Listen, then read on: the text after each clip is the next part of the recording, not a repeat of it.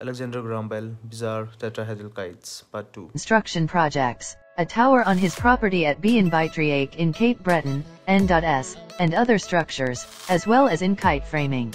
Other efforts in the development of early flight were achieved through his association with a talented group of individuals known as the Aerial Experiment Association. In 1907, Bell built the largest tetrahedral kite, named the Cygnet, meaning little swan in French. It was composed of over 3,393 cells, was 40 feet, 12.2 m, long, and weighed 91 kilograms.